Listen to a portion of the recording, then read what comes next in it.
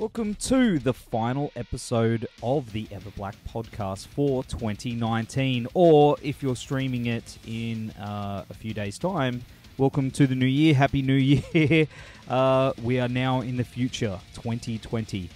Crazy, crazy times. On this episode, we are joined by my good friend, David Owen Blackley from Her Name is Murder Productions, who we had on earlier in the year to talk about their 10-year anniversary, and a lot has happened since then.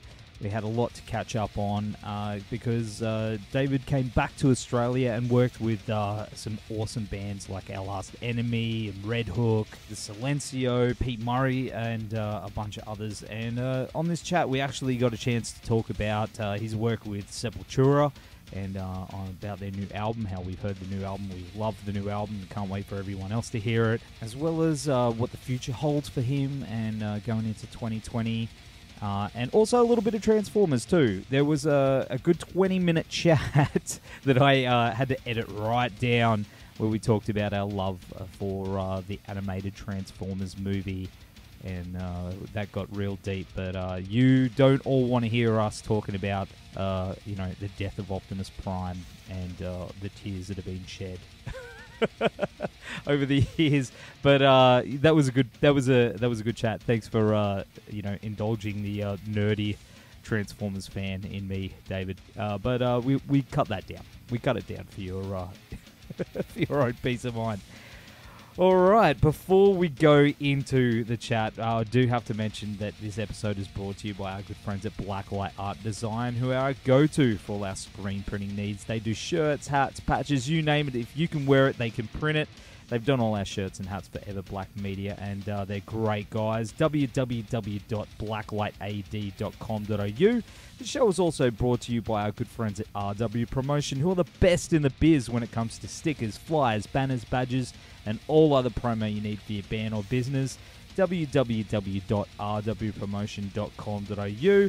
Also want to take a moment to let everyone know that the Aztec Mexican restaurant at Broadbeach on the Gold Coast are teaming up with 94.1 FM's The Local Gig to host a special buy one, get one free night called 2 Up Tuesdays, where you and a friend or your other half or a mate can go down there, order one of their amazing meals, and listen to the live stream of The Local Gig, which is hosted by Stewie, good dude, local legend.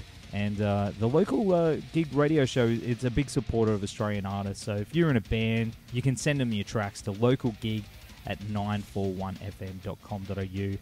And then come down on Tuesdays, get yourself a beer, some tacos, a Durango, which is quite popular, and listen to some local bands and hang out with some other musicians, network, maybe buy some merch, and just support the local scene. That kicks off at 7 p.m. on Tuesday nights at the Aztec in Broadbeach. I will see you there, and they're good dudes there at the restaurant too, and they make a killer feed. Get yourself some tacos, a Durango, some beers. You won't regret it. All right, don't forget to subscribe to the EVERBLACK podcast through iTunes, Spreaker, Spotify, YouTube, and you can also stream it through Facebook. So it is everywhere. Help us share the content. We really appreciate all the help. And especially going into the new year, we've got heaps and heaps and heaps on the way. And we can't wait to share what we've got cooking up behind the scenes here. All right, here is my chat with David Owen Blackley from Her Name is Murder Productions. Go check out his page and his work. He's incredible. And go book him for any of your music videos or projects, because he's damn amazing at what he does. Horns high, people, and Happy New Year. David, how you going, man? Hello, my friend. I'm great. Thanks for having me back. It's good to talk to you again. Yeah, dude. It's been it's been a little while. I think it was May was the last time we had a chat, and heaps has happened since then. Yes, it's already the end of the year. Crazy. I think when I spoke to you last, I was living in Lisbon at that stage, and now I'm back in the Netherlands. Where in the Netherlands?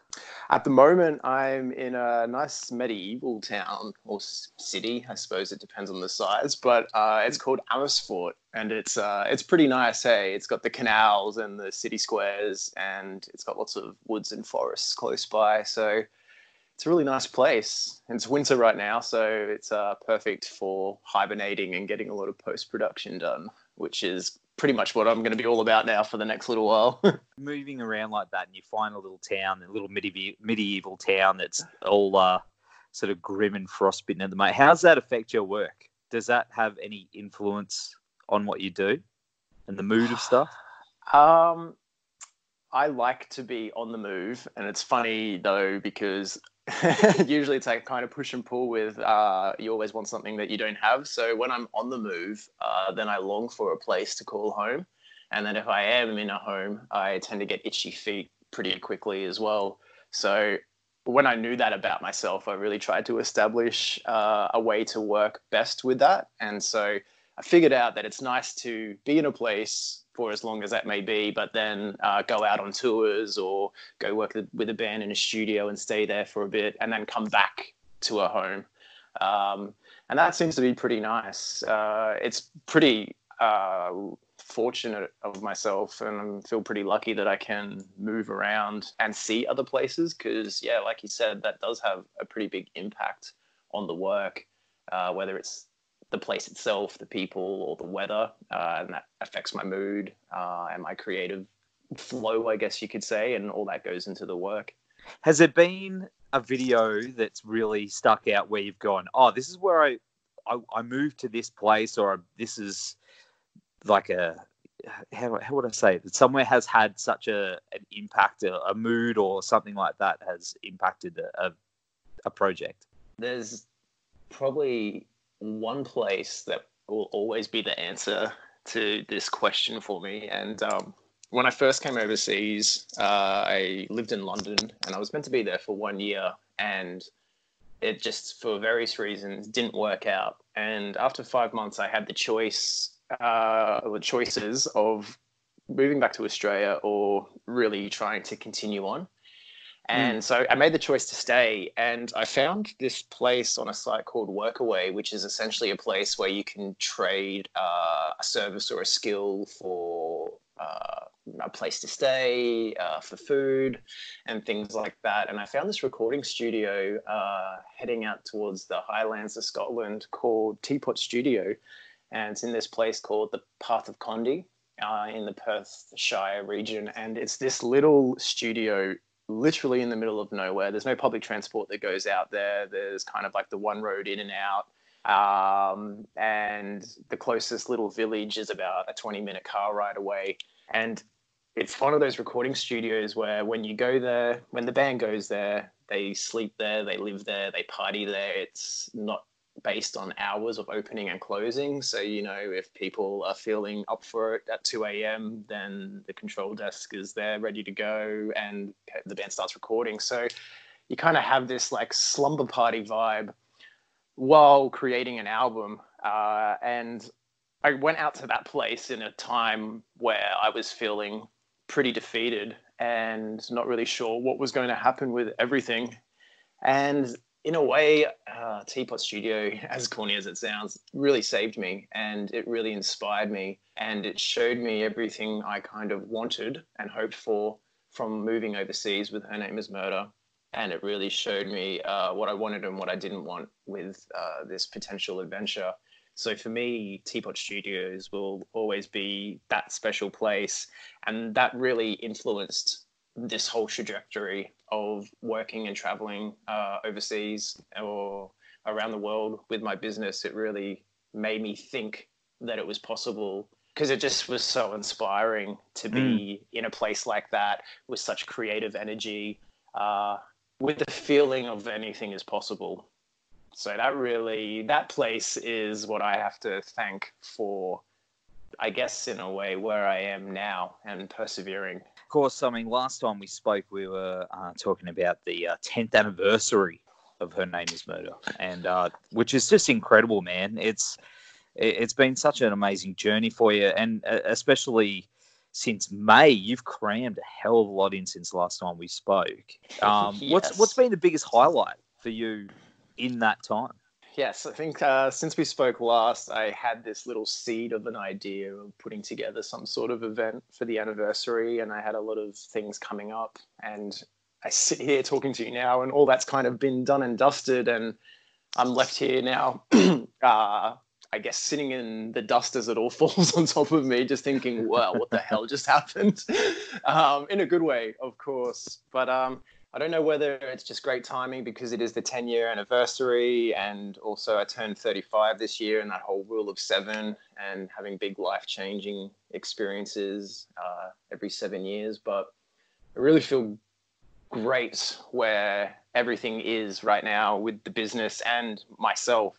The two have to go hand in hand with each other. So to have the 10-year anniversary event in Sydney, which was on November 30th, was a pretty scary thing for me to do because I'm not used to being in front of the camera. I remember even the first conversation with you, I was like so nervous doing that, but you made it really easy very quickly. And I really wanted to do something, though, to commemorate the decade, not just for myself, but for everyone that's been on this journey with me. Because at the end of the day, without any of those people, without every single one of those people, there wouldn't even be an event. There wouldn't even be a business. And I just wanted to have some way of saying thank you to people for providing me with an outlet for my expression and my creative voice, because my work is essentially me.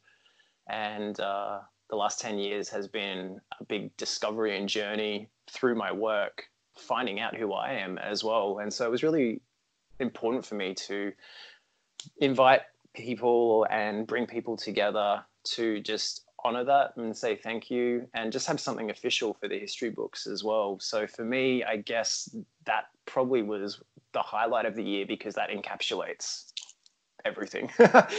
And once it was done as well, it was a really fun, lovely thing. And once it was done, though, I was really happy that it was over with, because it was a lot of planning, and I was just so nervous leading up to it. And it went well, and I was like, excellent, now I can get on with my life. But it was really lovely to have people together and see some familiar faces, and just have some family and friends and stuff like that there. So it was a nice way to end the year. Wish I could have been there, brother. Yes. Amazing. Yes, it would have been great to have you there as well. That was the problem as well, because Australia is a big place, and I'm from Brisbane, obviously, but it was held in Sydney, and I had to make a decision. Oh, where do I have it? And Sydney, is between Melbourne and Brisbane, and it's not going to be easy for everyone. But that was probably actually one of the hardest parts of the whole thing. Where do I put it on?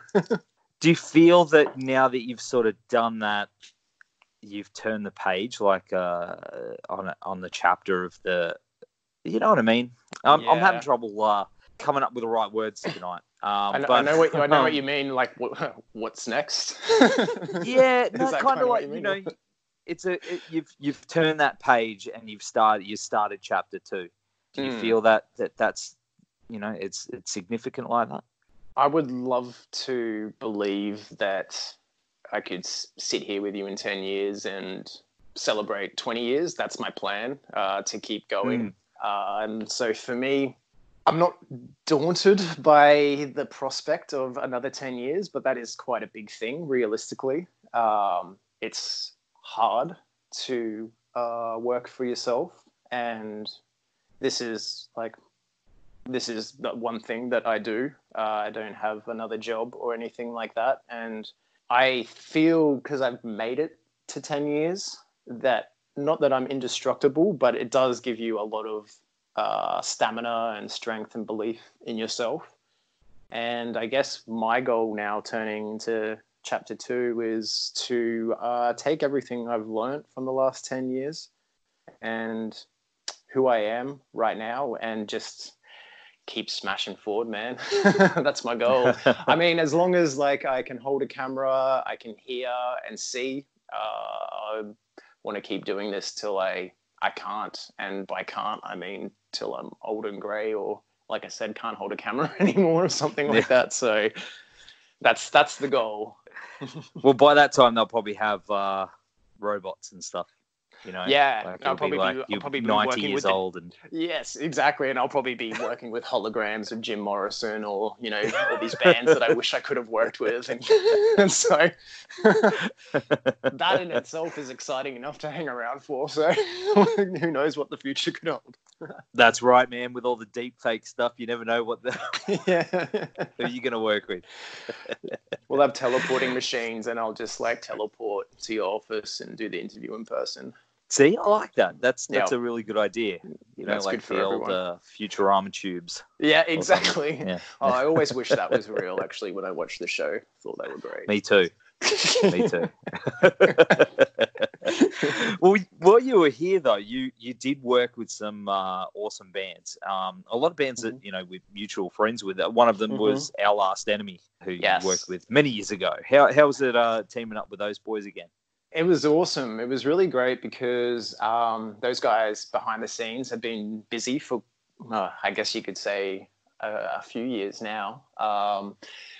So they've been working really hard on new recordings and putting everything into place. And yeah, it just worked out great this time around that they were ready to go with some music video shoots. And it was really cool as well because I think first worked with them in 2011, and we've done a few videos with them. And each time I've worked with them, it's been with my brother, D.O Blackley, who I started the business with. And so we get to work together here and there on various projects, which is awesome. And yeah, so it worked out great for many reasons because he was also able to be on board. And I always like working with him. We call ourselves the Blackley Brothers, and we do clips with Her Name Is Murder on various different projects. And it was great to work with the guys. The new songs are sounding huge. And we had a great fun time working together again. They're the type of band as well where we kind of know each other pretty well. So we know how to work with each other. We know how to push each other.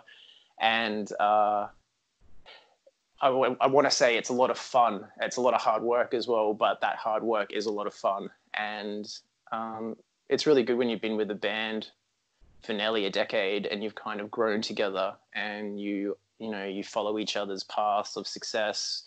And it's just great to be a part of that journey with any band. Really, you start feeling like that proud parent type of feeling or something. It's really quite a special thing. So yeah, I love it when I come to Australia. It's about once a year and I get to work with a lot of bands like that I've worked with before or I'm really good friends with now. And it really creates such dynamic projects because the trust is there already. So you just jump straight in to doing what you do. And yeah, it's great because each project gets bigger and better for all those various reasons. So that was really nice, and did a shoot with Redhook, the Silencio, and Pete Murray as well. So it was a good little couple of weeks, yeah. And I bet they were all different in their own way. Like I can imagine like the Silencio shoot, Our Last Enemy, Redhook, and Pete Murray would all be different sort of vibes as well. Yeah, definitely. And that's such a beautiful thing about the work because it's easy to say, oh, yeah, I do the same thing. I shoot music videos or I shoot music documentaries, but each project is far from the same. And yeah, that's what I mean, keeps it so fresh and exciting. And even if they were all the same, the people involved in the creative process or people involved in the bands are definitely not the same as well. So you're working with so many different dynamics continuously. And that's why I think you never stop learning. You never stop getting nervous. You never stop getting pushed. And that's a really great way to be with your work and with your art as well. So it's really good to be able to work, with so many different styles of artists and personalities. I'm really thankful for that. I'm also really thankful that my work can translate through those different spectrums because I think essentially Her Name Is Murder comes across as a visual business that maybe works with mainly heavy music, and I think over the last 5 years in particular, particularly with the move overseas, it's really allowed for that to branch out more. And I would find myself in various pockets around Europe working with such obscure artists and music, and being able to release projects like that has really opened up the business. For example, then to work with someone like Pete Murray, who maybe I might not have got that job 5 years ago because I would have been deemed someone that does only heavy bands or does only grim, intense music video work. So it's a nice position as well to be in. That kind of traveling to different places has really allowed the business to open up and spread its wings. And also show that you're also versatile in your style.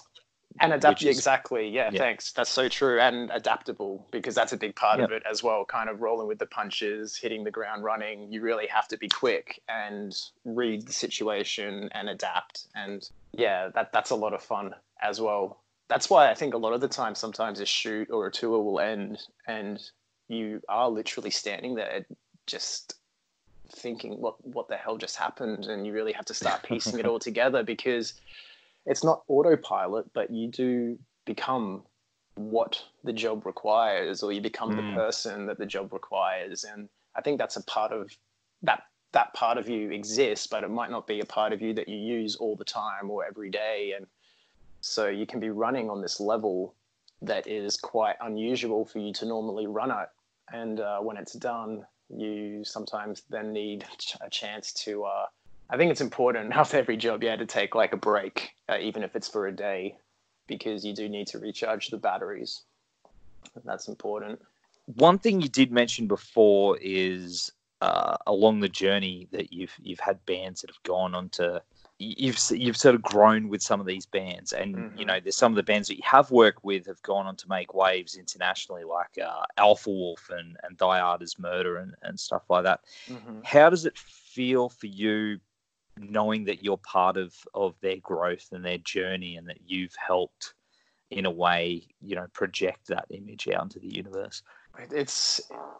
It's pretty interesting, because with some of those bands that you mentioned, there's different degrees of being involved, and then there's some bands where, you know, I've literally been there from nearly the very beginning. And say, for example, Viada's Murder, we did their very first music video at a stage where that was very new and exciting for everyone involved, because it was their first music video. My business was still pretty fresh, very fresh in terms of working with a big up-and-coming band like that also, because they were kind of on the brink of blowing up. And then from then on, they've gone obviously to become one of the biggest heavy bands in the world, I guess you could say at the moment, and work with so many fantastic directors. And it's really cool to have been involved with that, you know, that very first music video, and then coming to work with Alpha Wolf that you mentioned as well. That's then coming on the tail end where they've done so much work. They've toured Australia so much. They've worked with some of my favorite Australian music video directors. And then luckily enough, I got to work with them for their very last music video, Russian Roulette. And that's coming on the tail end of, you know, a journey that I haven't been a part of, but I get to contribute to. And now I am a part of that. And so that's really cool as well, because, you know, first of all, like, I'm a huge fan of Alpha Wolf. And to work with them, for me, was like something on the bucket list, because I admire their music, and I especially admire their music video back catalogue.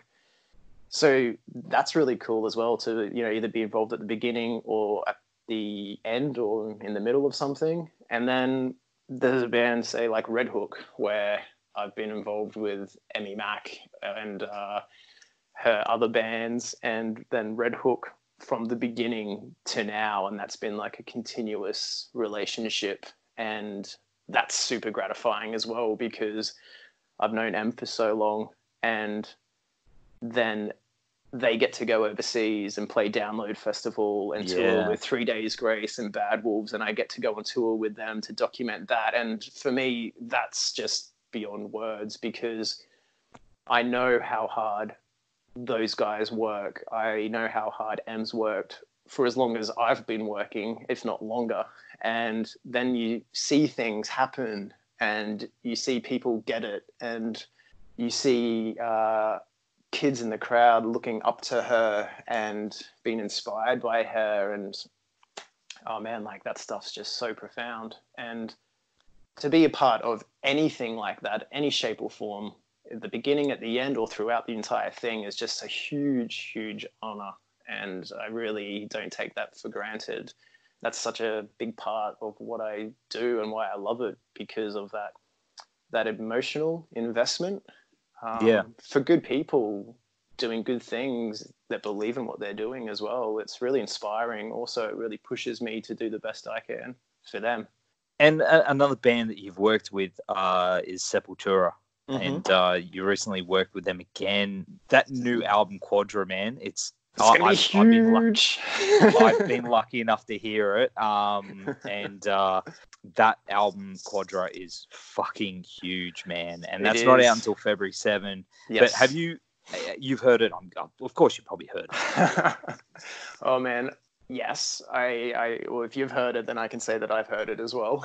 And yeah, Andreas, he sent me the album a little when I was back in Australia just recently, and so yes, I've been lucky enough to hear the finished product, because that's the funny thing, being in the studio as well. Like, I go into the studio with them, for example, and I haven't heard the pre-pro or the demos, so I come in and then I'm hearing the scratch tracks and then them laying things down, and it's like it feels, when you go through that, it's like getting bits and pieces, and then as the weeks go on, you hear the songs grow.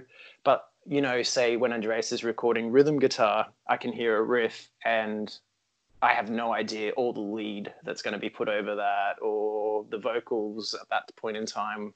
And so I can hear things and I have no idea, like, the scope that's yet to come with these songs.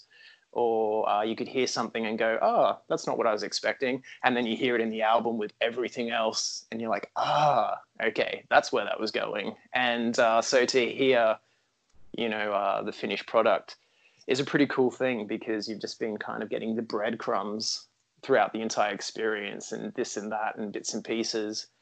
And it's a really exciting time for the guys, because Machine Messiah, their previous album, really lit a fire with the band as well as the fans. And those guys are just so hungry. It's really cool. I mean, you could say in a way that they're not spring chickens anymore, but they don't act like it, and they keep pushing themselves. And having Eloy in the band, the drummer, I think has really opened them up with where they can go writing wise. And because he's such a beast as well, it's really pushed the other guys to step up their game. And just the four of those guys in Sepultura really get along well as well, which is really cool to see after 30 plus years. This lineup, they just have great dynamic, and it feels really lovely to have been a part of this era of Sepultura, because I think I was saying to you last time, like, they got me into heavy metal music, and they began that whole journey for me. And to be around now, when it's kind of coming back full circle to that excitement and anticipation of one of the greats, which is, of course, I think what they definitely deserve, is really cool. And to have documented Machine Messiah and then been asked back to document Quadra is a dream come true, because this is a really exciting time for the band. And it's a real honor to be able to document that and tell that story. So I've had only great experiences with that band, and really proud of the work that I do for or with them. Also, just still trips me out as well, because I was the dude that like knew all the songs, knew all the words, and play air guitar to bands like Sepultura in the lounge room. So yeah, it's really cool to be a part of that. And that's the same thing, just being emotionally invested in it, like bands with Redhook and the bands I was talking about before. For me, I am invested in all these bands. This work is what keeps me going and allows me to express myself. So I love being so attached and involved and invested in what I do. And I think for me, it really makes a big difference to the final product.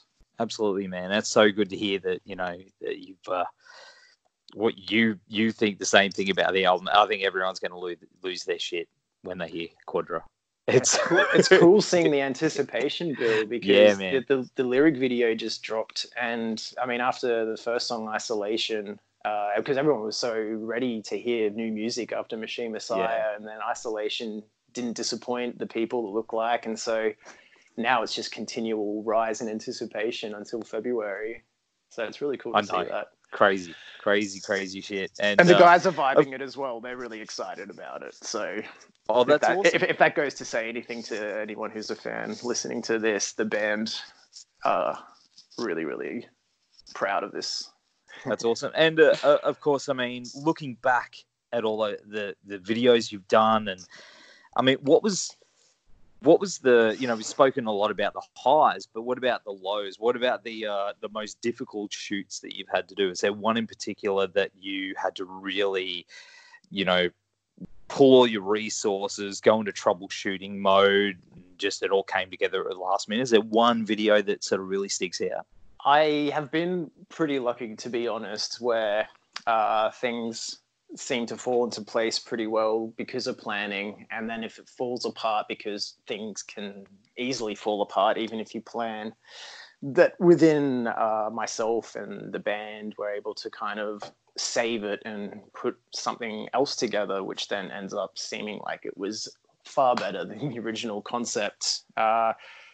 So yeah, I'd probably be boring in saying that I've never really, unless I have completely forgotten because it either wasn't that catastrophic or it hasn't happened. But I guess emotionally, so I've been shooting with a Canon 7D since like 2010, and that camera at the time when it came out was considered pretty high end, and it was a top of the line, especially with the whole Canon Nikon cameras that were coming out shooting video. And I remember getting that camera because a lot of people at the time shooting music videos in America and things like that were using that camera, and I liked what it did.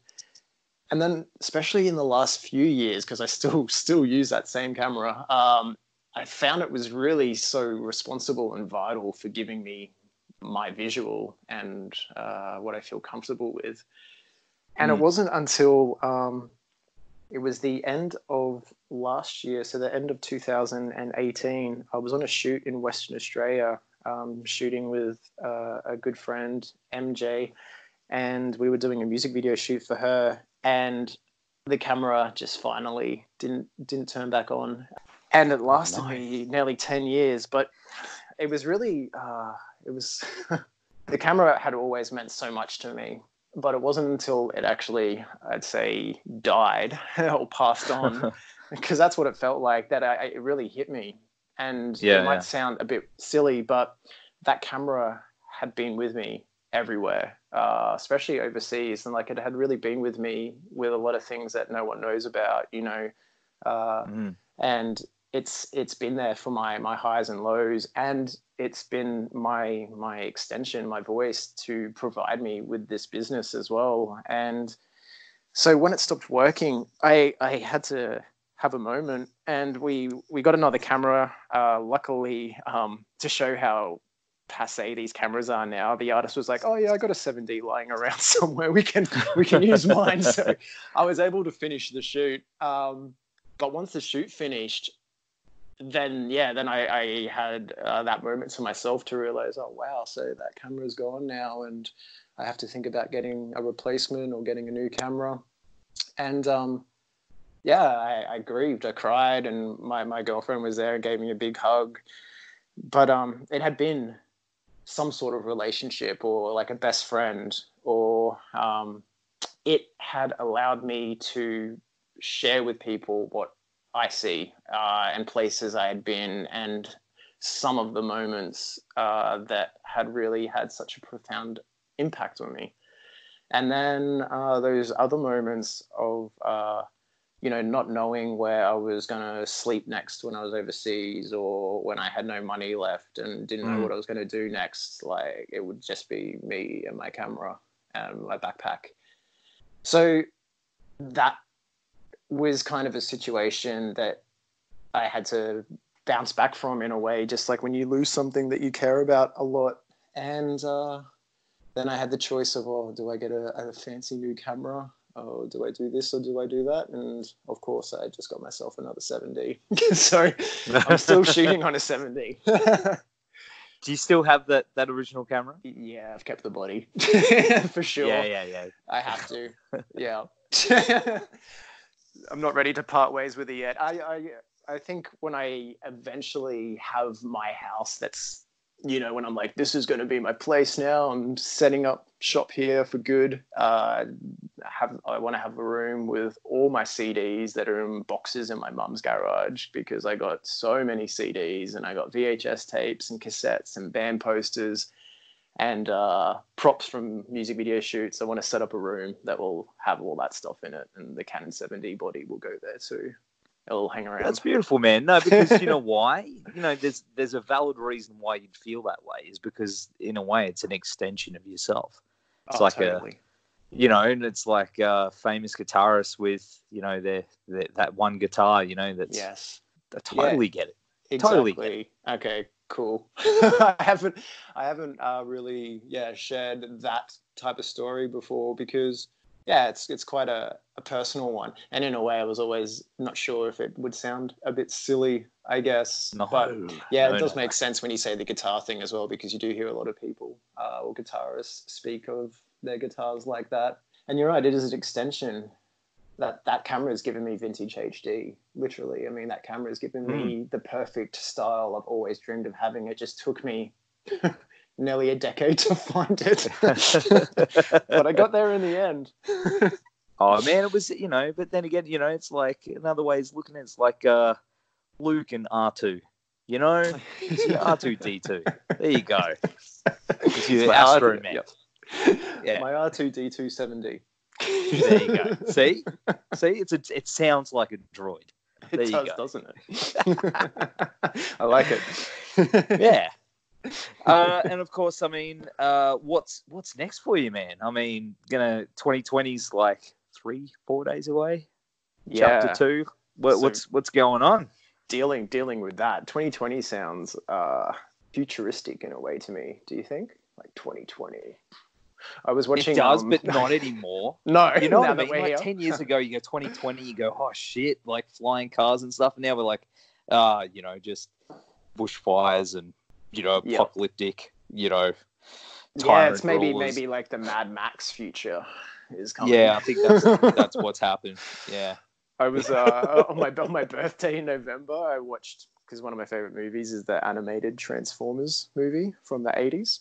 And I think by default it's my favorite movie. If someone asks me, I'm just like, it's that movie, because I think essentially it is. But you know, you have other favorites that come and go as well. But I may have the date wrong if I do. But in the beginning, it says the year is 2005,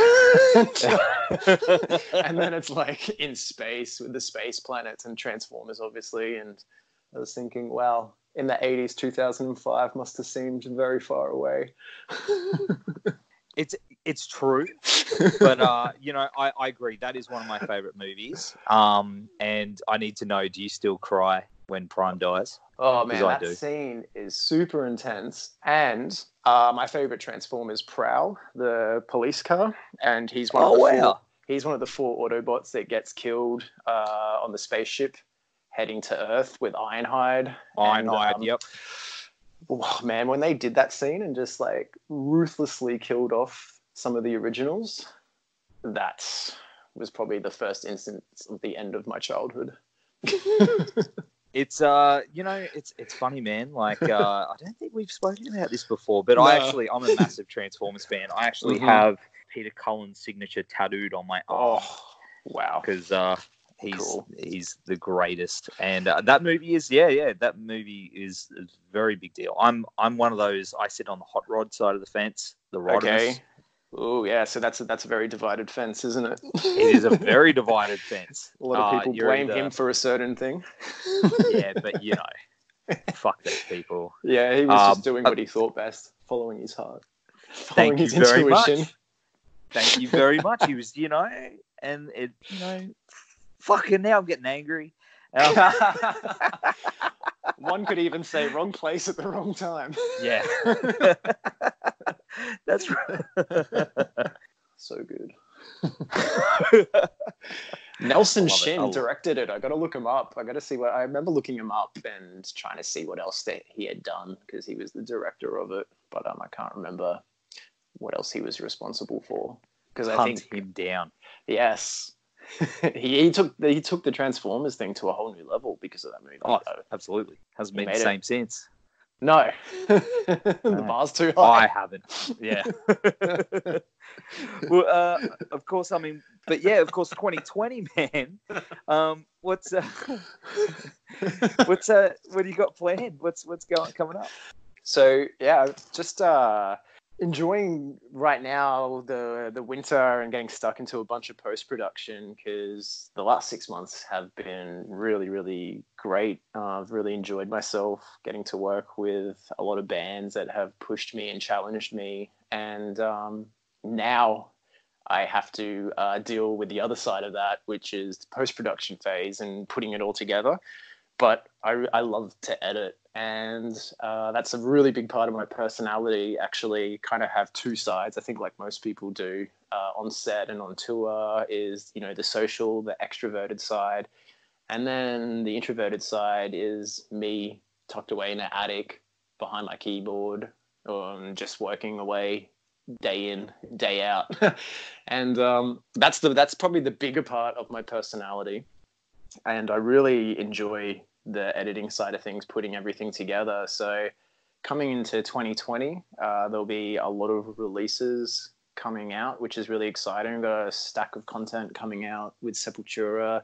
Got a documentary coming out with Will Haven, a documentary coming out for Pete Murray, various music videos also, some stuff with Lotus Eater, which is a band from the UK that I really, really love, and I'm making really cool heavy music. But yeah, just going to be enjoying the winter for the next couple of months, man. Edit. And then once that phase of work is kind of out, then it's on to the next. But I think I probably won't really start taking on new work probably till the end of February, I think. Hectic, man. Well, yeah. First things first, congratulations on 10 years, brother. You made it, and on to the next big step, phase 2. Phase 2. Phase 2? Well, kind of, if that's the way you'd sort of look at it, or it's just one continuation. But congratulations regardless, brother, and thanks again for hanging out on the show and sharing your wisdom with us. Oh, thank you very much for having me, man. It's a pleasure to talk to you once again. And wish you and everyone a happy New Year.